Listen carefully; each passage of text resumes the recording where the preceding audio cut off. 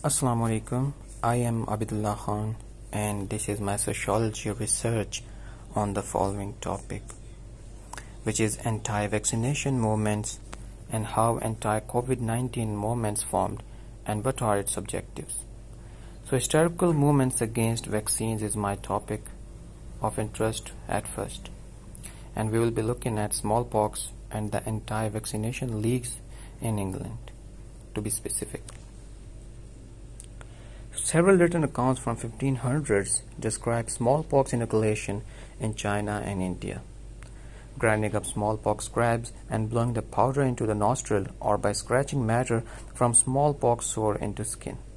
But who was the first to describe smallpox inoculation in the United Kingdom? Let's have a look at that.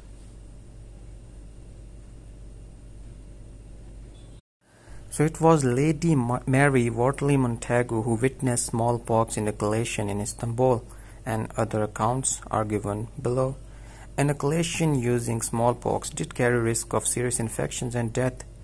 Let us look at the first vaccination case for smallpox in England, who was Edward Jenner, whose accomplishments are given as below. He was the first one who inoculated James Phipps, who was son of Jenner's gardener, and took the pus from cowpox blisters of Sarah Nilms. It is a very historical account, which was the first ever vaccination incident.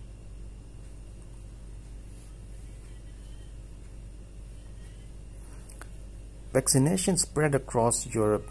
After this, Napoleon had the troops vaccinated and awarded Jenner a medal, because France was at war at that time with Great Britain. Jenner requested British POWs to be released.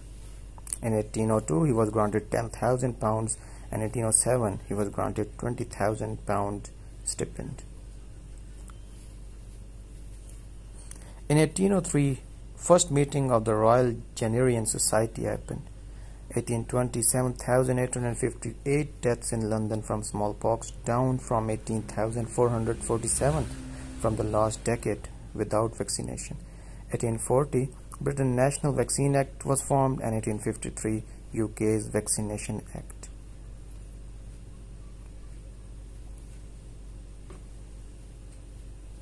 In 1879, Louis Pasteur first developed a laboratory vaccine for chicken cholera. In 1884, Louis Pasteur attenuates rabies virus and successfully prevents infection in dogs. In 1885, Joseph Meister, bitten by rabid dog, first documented human rabies vaccination was given at that time. 13 daily doses of attenuated rabies vaccine were given. In 1948, newly established WHO issues a report praising new technique of a freeze-dried vacuum-packed vaccine from Vaccine Institute in Paris. And in 1954, Salk polio vaccine trial began in US for 1.3 million children, and results were published in 1955 showing 80 to 90% effectiveness against paralytic polio. Qatar incident. 24th of April 1955, few weeks after press release of Salk vaccine trial, Idaho doctor reports some case of paralytic polio in recently vaccinated girl, beginning in vaccinated arm. Several more reports raised over few weeks, all associated with vaccine produced by Qatar laboratories in California, of which 11 people died and hundreds were paralyzed. Most likely the production methods were not good. In 1959, Albert Sabin's attenuated oral polio vaccine fed to 10 million Soviet children, and ultimately creates trivalent OPV in 1964. He refused to patent his vaccine and refused any monetary gain from development of the vaccine.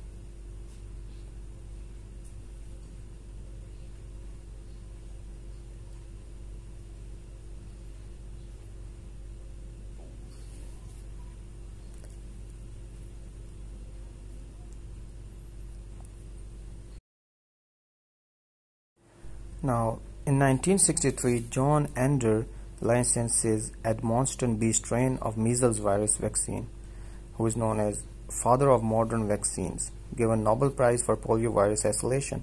In 1967, WHO launches intensified smallpox eradication program.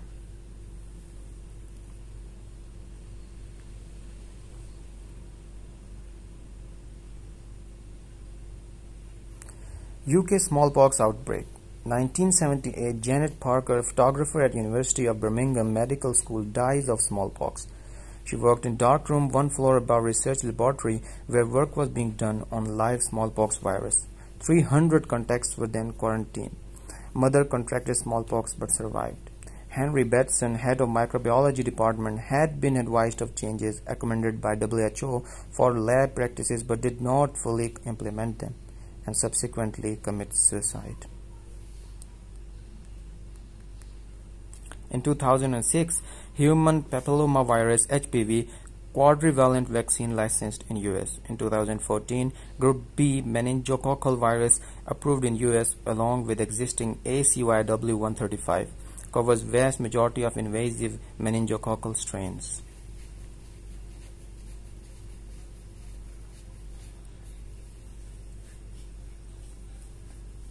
Anti-COVID-19 movement. In 2020, a COVID vaccine was produced, built on work to develop MERS vaccine, DNA-based and viral vector vaccines, rapid sequences of RNA genome. Currently, 22 vaccines authorized for use around the world. They are RNA vaccines, adenovirus vector vaccine, inactivated vaccines, and subunit vaccines, each of which are given below.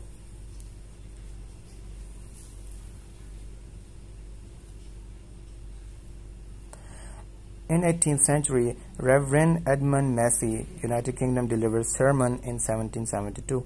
The dangerous and sinful practice of inoculation. Vaccines were an attempt to oppose God's punishments upon mankind. Reverend John William, USA, cites similar arguments claiming vaccines are the devil's work. In 19th century, moved from religious opposition to political and legal. British laws, Vaccine Act 1853 and 67, mandated parents vaccinate their children. Birth of Anti-Vaccination League and Anti-Compulsory Vaccination League protects people's liberties being invaded by Parliament. In 1898, Vaccination Act, Parliament removes penalties for not abiding by vaccination laws, added conscientious objector clause. In the US at the end of the 19th century, outbreaks of smallpox and vaccine campaigns led to related anti-vaccine activity. In 1879, Anti-Vaccination Society of America founded following visit by prominent British anti-vaccinationist William Tebb. In 1882, New England Anti-Compulsory Vaccination League, and 1885, Anti-Vaccination League of New York. Let's look at the role of the internet. In USA, 70% of all vaccination websites are against vaccines, CF 17% in Canada. US survey, 55% American public trusted medical scientists on vaccines. Public sentiments expressed by respected and intelligent celebrities. Turning the tide against the anti-vaxxers, WHO declared vaccine hesitancy movement one of the top 10 global health threats for 2019. Governments adopting legislation to force social media companies to remove false information about vaccines. The U.S. Court of Federal Claims Vaccine Code, 1888, August 2010, 5,632 claims relating to autism and vaccines. One received compensation, 738 dismissed. COVID-19 Oxford AstraZeneca vaccine, European skepticism. January 25th, German newspaper Handelsblatt publishes article, AstraZeneca vaccine apparently hardly effective in seniors, rapidly rebuffed but came at time of tension between EU and AZ over unfulfilled vaccine shipments. 29 January, European Medicines Agency EMA gave vaccine conditional authoritism for use in all people.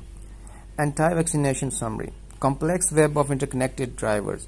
Personal liberty, anti-establishment, conspiracy theories, children's rights, religion, financial gain. Vaccines do have the potential to cause serious complications, but unlike most other medical interventions, vaccines are given to healthy people. Success of vaccine has made diseases rare and led to incorrect heuristic thinking about risks versus benefits.